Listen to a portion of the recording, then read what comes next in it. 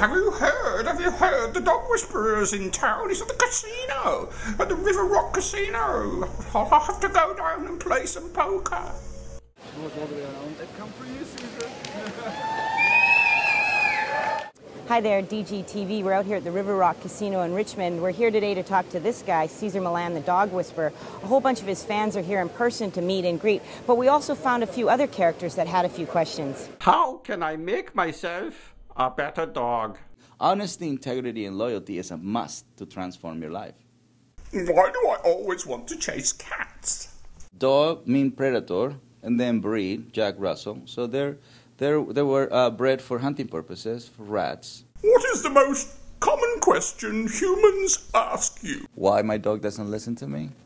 But to me, it's obvious that when a person asks me that question, they're not fulfilling the needs of a dog. You know, once you fulfill the needs of a dog, you don't even have to tell the dog what you want. He knows what you want. You know, one of the beautiful things about a dog is always acknowledging you, so he's always there with you. What's your favorite breed of dog? You know, I grew up with mutts. Yeah. I will tell you, I gravitate to animals that are misunderstood. And this time of life, of my life, is the pit bull. In the 70s was the Doberman. What's the most common mistake humans make with us dogs? Well, they talk to the dog like he's a human being, you know, and so he has his own psychology, his own way of connection, his own way of communication, his own rituals. So if we show respect from the beginning, we gain respect back. What can I teach a human?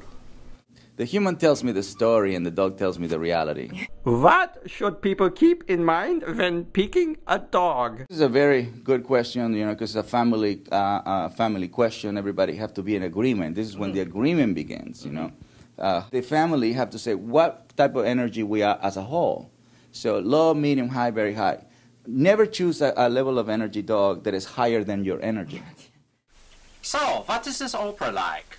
As a dog owner, obviously, is like the rest of the world, which is affection first, you know. And in the business world, she's not affection first. She has rules, boundaries, limitations first. You know, you better know that she is the pack leader, right? So she just not clearly will let you know this, and you must assume your position, you know.